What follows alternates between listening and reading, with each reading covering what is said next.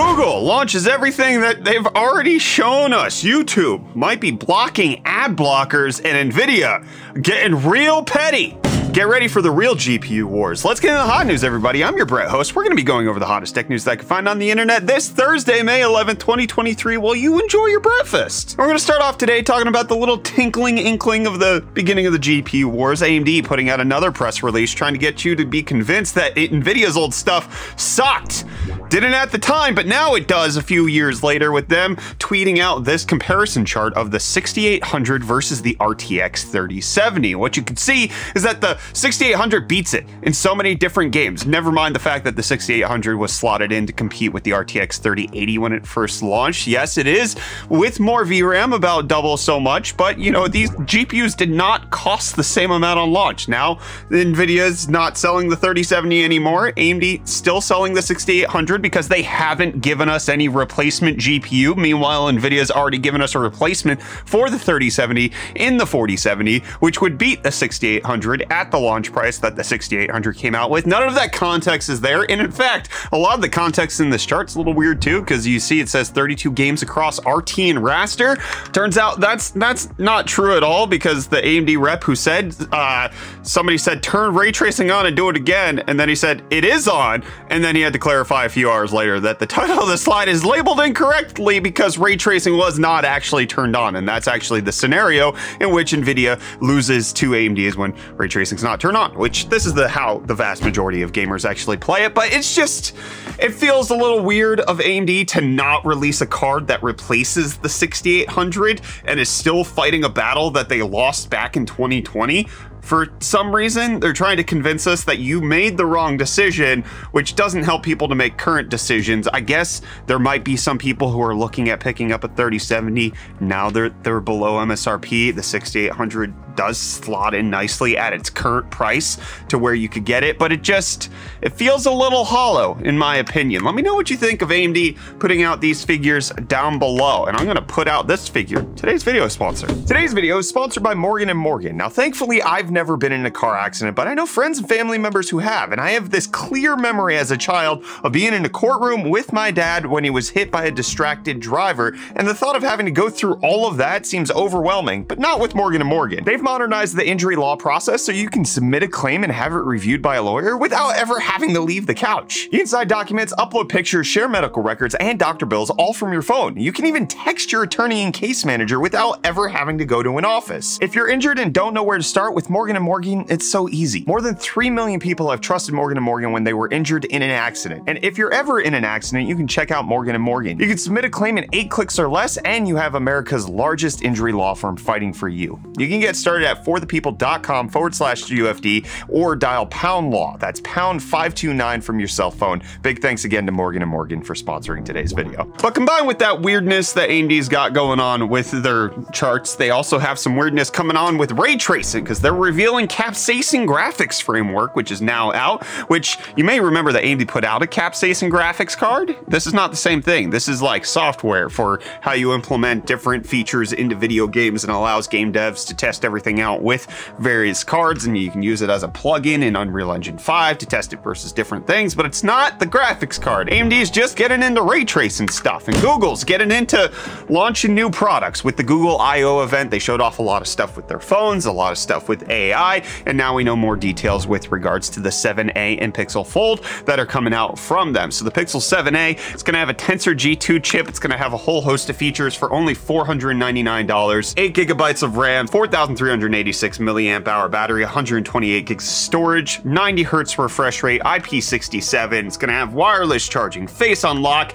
and that $499 price at the Google store comes with a free pair of Pixel Bud A series. But if you use our affiliate link in the video description to pick it up at Best Buy, if you get it activated, you get it for $450. But then on top of that, there's an additional $50 Best Buy gift card if you get it. So you can get this bad boy for nearly $399 effectively, which is the cost of the Pixel 6a right now. Heckin' affordable. But what is not is the Pixel Fold, which got revealed at the leaked price of $17.99. It does come with a free Pixel Watch, which very few people actually want, and it's not going to ship until June 27th. So it has essentially everything that we already knew. Outer display of 5.8 inches, inner displays of 7.6 inches, 120 hertz refresh rate. It's got a whole bunch of other foldable goodness. We already know a lot of details. It's not shipping for over a month from now. Are you enticed by this? Do you want the Pixel Fold? Is this relevant? Are you going to wait until Samsung comes out with the Z Fold 5 is what we're going to be on? They're saying it's the thinnest folded phone. Let me know if that interests you. But what does interest me is a lot of the other stuff that Google showed off at their I/O event, especially with a lot of things in the AI region. So number one, I think the most useful thing for me personally and for a lot of people is the universal translator, which will lip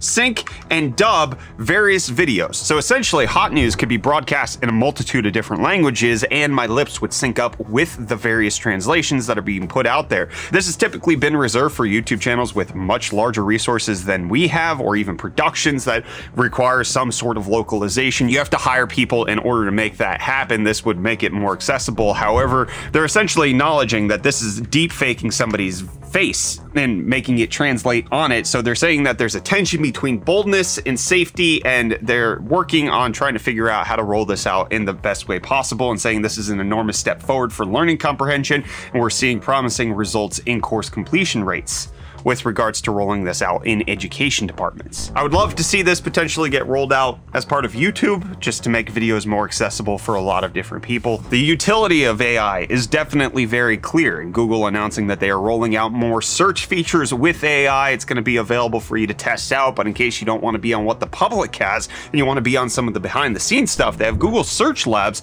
that will allow you to test their search powered products and ideas. Currently, you can test out Search Generative Experience, which will allow you to do generative AI in Google search. Then also they'll have code tips, which will help you to code with the AI, and then add to Sheets, where you can bring some stuff over into Google Sheets. But also one of the things that they're trying to compete with Microsoft Bing and DALL-E is the fact that they're partnering with Adobe to bring Firefly to Google image generation so that you can get different images generated. This is one of the things Adobe has been talking about for a while, Firefly making it so that you can have stock images just kind of produced by AI, but doing it in a way where they actually got consent from the artists who have had their work subjected to the AI, which is going to be a continuous problem as AI is rolling out to all of these major companies. Nobody's paying for the data. Nobody's paying to have access to it. They're just saying, hey, it's fair use because the AI is transforming it. Adobe, at least on the outside, has said that they have like one of the best processes. We'll have to see if there's any revelation of like,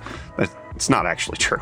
What's that, Brett? Distrust in major companies. I would have never guessed that you could do that. And you'd never guess that Google is switching over to Nvidia for their upcoming AI supercomputers, their A3 supercomputers with Nvidia's H100 chips. They're moving on to Nvidia's new L4 Tensor Core GPUs for serving all of those AI workloads. It's just going to serve that Nvidia is going to be a gigantic company no matter what. They got the crypto boom, they got the AI boom, and yeah, their stock's up a little bit at the announcement. And I'm up a little bit for Reece. I'm awake, not the other thing. Yo, welcome back to UFD Deals, bringing the hottest tech deals on the internet. As you can see, I have power again. It's lovely. It's a great thing. I enjoy it. And one thing I also enjoy is today's deals. Starting off with the Logitech G Pro X gaming headset. If you don't mind the whole League of Legends aesthetic, then you can pick one up for only $59.99, making this a whole $70 off, or 54%, and the lowest price in 30 days. But then next up, we have the ASUS VG246H, a 23.8-inch 1080p 75Hz monitor, going for only $109.99, making it 42% off and the lowest price in 30 days. And then lastly, we have an absolute banger deal on the AMD Ryzen 5 7600X, making it only $234 with the included promo code. This takes your total off to $75 and the lowest price in 30 days. Win-win all around. And don't forget to claim your free Star Wars Jedi Survivor code during checkout. And that's it. Those are the deals. You can find these and more linked in the video description down below. But until next time, I'm gonna hand you off back to Brett for the rest of your hot news. Cheers. Thanks, Reece. But isn't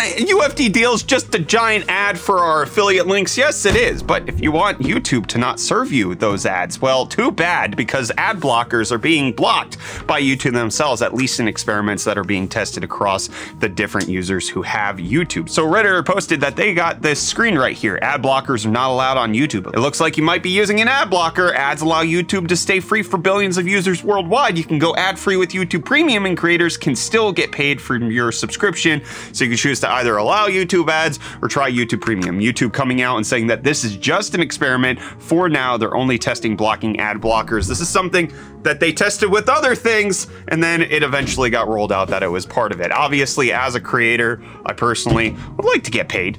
You know, I have a whole company, other people's mouths to feed. Isn't that right, Kyler? What? Don't you like when I feed your mouth? Yeah.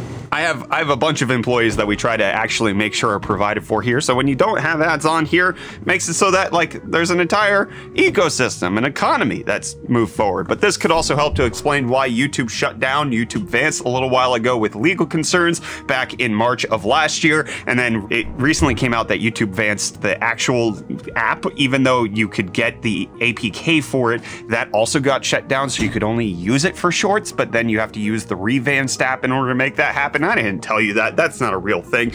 But in case you want to support UFD Tech and don't have any ads, including the Morgan & Morgan ad that we showed you earlier today, you can sign up for Flowplane, where we deliver, at least we try to put out all of our videos with no ads before you get them here. Can't always do that when it comes to news because of the rapid cycle, but definitely without the sponsors, we put them over on Flowplane in case you want to support us. But also let me know what you think of YouTube blocking ads. Most people, I think, who use ad blockers are going to be against this. Let me know, actually, specifically, if you use an ad blocker, but you're okay with YouTube blocking your ad blocker. But you can't block the progress, the forward march of GPUs going super fast. Nvidia's RTX 4090 getting overclocked to 3.825 gigahertz, which is the fastest clock speed on any graphics card ever. It was 3D stable in Unigen's superposition benchmark. Absolutely mind-boggling liquid nitrogen overclocking that you can see right here on an iGame colorful GPU. That is absolute super speed. It was the GTX 1060, I believe, was the first GPU to go past the 3 gigahertz barrier when it came to liquid nitrogen overclocking. It was like a Galax thing. It was actually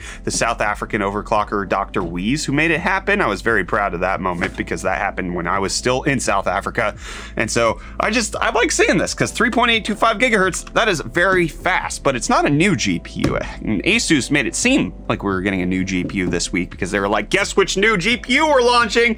Turns out it's the 4090. Again, they have two new versions, but this time it's going to be the 3090 as a 4090 because it's the tough OG is what they're calling it, because it's the original tough GPU with the shroud and everything, and the same PCB that they just slotted the 4090 chip into. So on the left, that is the new tough OG GPU, and on the right is what the 4090 originally launched as. So it's supposed to just be a simpler way of doing it because it's the 3090 shroud and PCB. So technically it should cost less because it costs ASUS less. We'll see if that actually happens. They also announced a liquid cooled version of the 4090 as well. We thought, at least I did in my dumb brain, thought that the 4060 Ti was going to get announced, but it turns out that's going to happen a little later, especially in the GPU wars that are happening. Can we get like a cool graphic, Catlin, of the GPU wars commencing or something? I don't know, put like half a second of effort into it.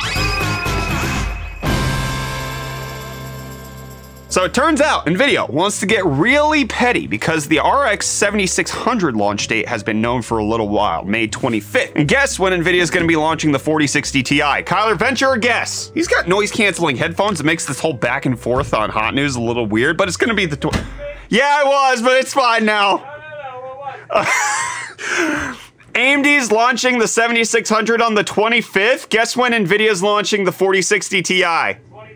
24th. The day before. They want to be known ahead of time, and this is just because they're likely going to be targeting roughly the same price point. As far as we can guess, it's probably going to be $399 versus $399 or thereabouts. And according to the behind the scenes report, the Nvidia GPU is going to be 22 teraflops, the AMD GPU is going to be 21.2 teraflops, and they're both going to have the same memory bus. We don't know about memory bandwidth at this point. They're both going to have the same PCI Express interface. It's like these are going to be neck and neck cards. So it's really going to come down to the pricing and whether or not you want to deal with AMD's drivers. We don't know the speed of the memory on an AMD's GPUs just yet, but because of Nvidia choosing to change up their things with how they're launching the 4060 and the 4060 Ti, does look like they're taking this competition from AMD very seriously. In yesterday's episode of Hot News, we talked about the fact that they're going to have a 16 gigabyte version of the RTX 4060 Ti that's going to be launching in July, and this might be in direct competition with the fact that the 7600 is going to be so close to the 4060 Ti. They might be like, yeah, you like the 4060 Ti now? Listen, we're launching before AMD, so we don't even have to talk about them in our announcement. But wait, the 16 gig's going to come out, and it's not going to be faster in any way. It's just going to have more VRAM. And AMD is only giving you 8 gigabytes. They suck. We're giving you 16. So they're going to flip that VRAM argument around. You know, the one that we talked about at the beginning of Hot News, the 6800 versus the 3070? They're doing the same thing. It's the exact same maneuver. And the 7600 did get listed for the first time. We showed you that it was in retail stores yesterday in the Hot News that came out then, but now we have some details on the pricing, roughly $410 at a store in Singapore, which is selling it right now, that you could potentially get it on May 26th if you buy it right now for that $400 price point. It's hard to know whether or not that's going to translate to the US price. If the 7600 comes in at $349, the 4060 Ti comes in at $399. Again, these are just all speculative figures. I have no information behind the scenes on any of this. Well, then AMD might make a little bit more sense at that point, unless you need Nvidia's features like frame generation, etc. Let me know if the 4060 Ti and the 7600 are at the same price. Who do you pick?